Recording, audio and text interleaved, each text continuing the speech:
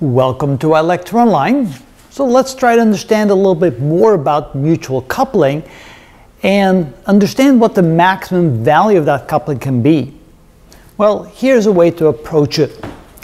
So let's go to what we call an opposing connection, because in that case we're going to write the total energy of the system like this, where this is due to the inductance of the first inductor, the inductance of the second inductor, and then of course the mutual inductance between the two inductors. And since it's now a negative, we know that this whole value should always be greater than zero. There's at least zero or more than zero amount of energy. You can't have negative energy in a system. Of course, if this is a plus, then you know that everything is a plus and that always is going to be greater than zero. So the limiting factor can be found by making this a minus and therefore an opposing connection.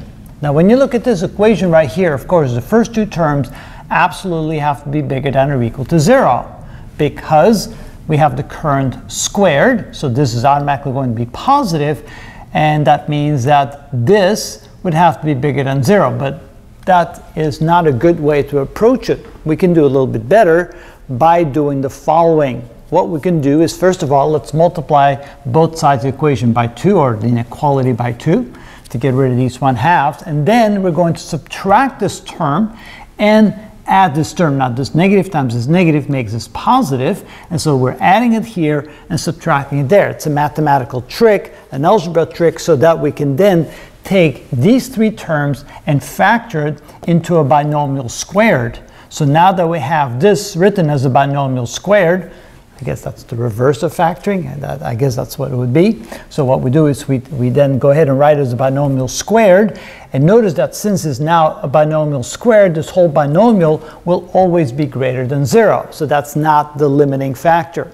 That means that the remaining term right here must be greater than or equal to zero. Now this negative in front is a little bit bothersome, so what we're going to do is we're going to multiply that times what's inside the brackets. We're going to turn these two around, so now we got rid of the negative sign, and what we can then say is for this whole thing to be greater than zero, or equal to zero, what's inside the bracket must be greater than or equal to zero. And then when we take the magnetic coupling and move it to the other side, it will now look like this. The magnetic coupling must be smaller than or equal to the square root of the product of L1 and L2.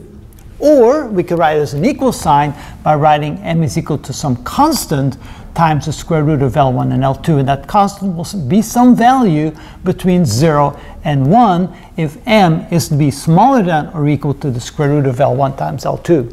Now k is then what we call the coupling coefficient. It can be anywhere from 0 when there's no coupling at all to 1 when you have maximum coupling, 100% coupling between the two inductors. Neither, of course, are likely. It's usually somewhere in between, and the value of k will give you an indication of how much coupling there is. When you have k greater than 50%, 0.5, that's a pretty strong coupling between the inductors. When k is maybe 0.05 or something like that, then there's fairly weak coupling. So it has to do with how much of the magnetic field of the one inductor penetrates the coil of the other inductor. And the more they penetrate one another, the more there's mutual coupling, the greater the value for k. But we know that k cannot be more than 1. In other words, you cannot have greater mutual coupling than you have self-inductance. Self-inductance is all you've got, and the max amount of mutual coupling you can have occurs when k equals 1, where m is equal to the square root of L1 times L2. And that's the limiting value of the mutual coupling.